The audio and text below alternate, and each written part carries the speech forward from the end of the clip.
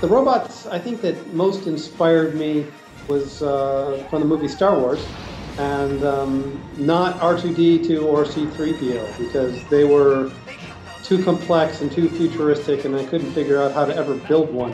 But there was a little black robot the size of a toaster leading a squad of stormtroopers through the Death Star, and I got very excited because I said, aha, we could build that, and that would be really cool. So I want robots that I can actually build and can actually be useful, and that's what gets me going. I was walking back from class with a friend of mine and asked him what he was doing next, and he said, well, I'm going to go apply for a job for the summer at a robot lab at MIT. And I said, oh, okay, well, I'll come along with you. And so I went to this robot lab.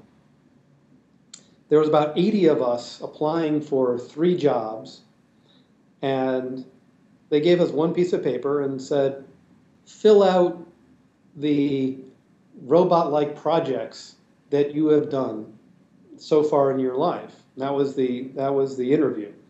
45 minutes later, I was still writing down stories about the projects that I had done. And I had this epiphany. It's like, wait, what I love doing is robotics. And I've actually done a lot of it. And my friend didn't get the job, but I got the job. And the lab was run by Professor Rodney Brooks, who was my partner in founding iRobot. We always knew that a vacuuming robot would be a cool idea because of Rosie the Robot and the Jetsons. For 40 years, people have been watching this TV show and thinking that, oh, how grand life would be if I had a robot to vacuum for me.